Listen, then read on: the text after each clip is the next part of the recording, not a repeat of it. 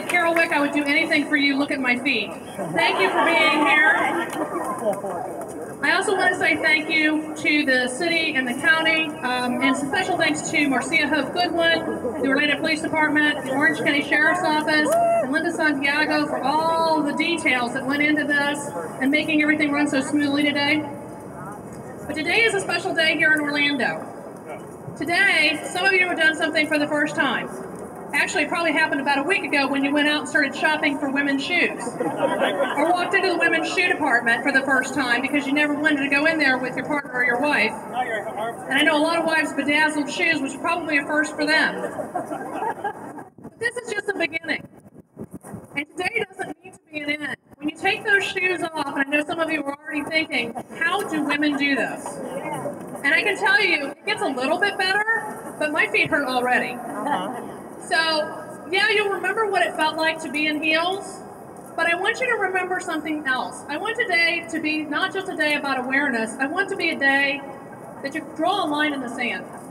Today is a day where each one of us can make a personal commitment to say, never, ever is it okay to use violence in a relationship. Yeah. And we need to take that message and we need to tell it to every single young person that we can, so that when they start growing up and they get into their own relationships, they know it is not okay to hit somebody that you're angry at, and it is not okay to have them hit you. And can you imagine the change that we could have in the world if we just had that belief system? And I know a lot of you out there have very strong beliefs about certain issues. Let's make this a belief system. Draw the line, and then when someone crosses it, get as angry about someone crossing that line and get as outraged as when they do something that you're, another one of the issues that you're passionate about. Whether it be animal abuse, or gay marriage, or right to life, whatever it might be. If you're passionate about something, be passionate about this. And that will make the difference. But we do. If every single man out here took the time to sit down with a young person once a week, just one young person once a week, and told them it is never okay.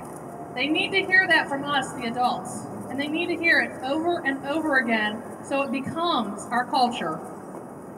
Now, I have a really great opportunity today, and I'm really excited that I get to introduce a really true man of courage.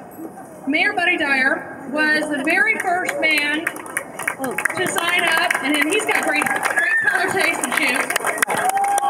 The very first man to sign up for Man of Courage, and he was also serves as our honorary chair. But as you know, our mayor is a man of action, and he didn't stop there. He made fighting domestic abuse a priority, and now the Orlando Police Department is being replicated in their practices across the country.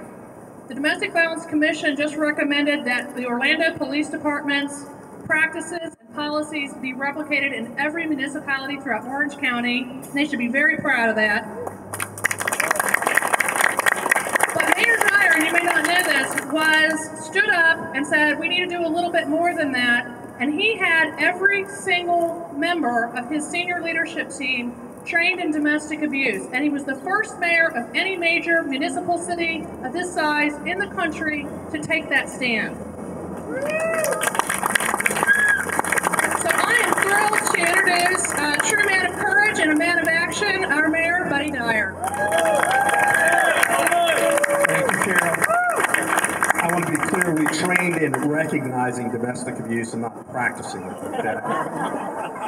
Good afternoon. I feel so tall up here.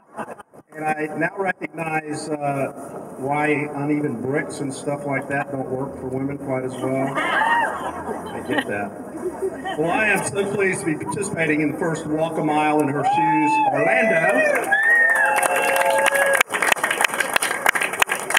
I've had two very different types of runs or walks. Earlier this year, I had the opportunity to participate in an event organized by Mayor Brooks for brain tumor research, which was a run in your underwear. And now I've had the opportunity to walk in the shoes, but I don't think we ever ought to combine those two. They're good. And I'm also pleased that so many elected officials have joined me here today, and especially we have a majority of our city commission, so we could hold a quick special meeting right now if we need to. But I'm proud of what OPD has done in partnering with Harbor House, and certainly proud to be honorary chair of this event. We did partner with Harbor House in a program called It Takes Courage, where we went out into our community and educated specific areas or neighborhoods on how to recognize domestic abuse, and also how to report it, and to teach people about the resources that are available in our community. And we have made a real impact in that area. And it was important that we do so.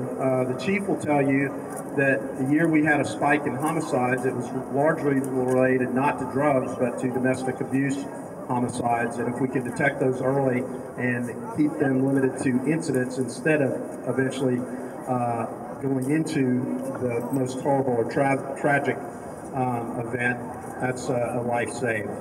So I'm equally excited to walk a mile, but I brought a proclamation I'd like to read quickly. In 2000,